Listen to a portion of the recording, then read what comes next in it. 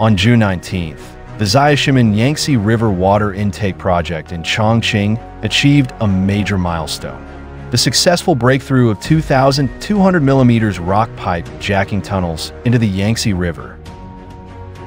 This pipe jacking construction used Tangxing Technology's 1,800 millimeters rock pipe jacking machine, with a jacking distance of 192.5 meters.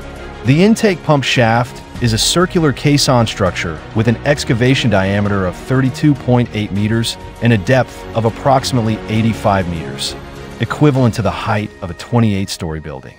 Such a large-scale and deep shaft is extremely rare in similar projects across China.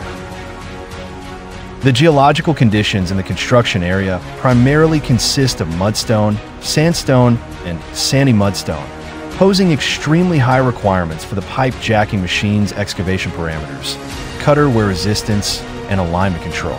What made this project even more challenging was the need for the pipe jacking machine to enter the Yangtze River and complete the retrieval of the machine head underwater, a complex environment that significantly increased construction difficulty and risk. However, thanks to advanced equipment, outstanding technical capabilities, and the relentless efforts of the construction team, all obstacles were overcome, leading to the successful completion of jacking tunnels. This project is a central component of the Changsha District Water Network.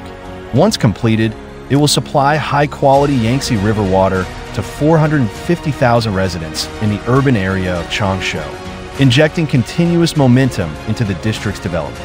Let us look forward to the full completion of the Xiaoshimen Yangtze River water intake project soon.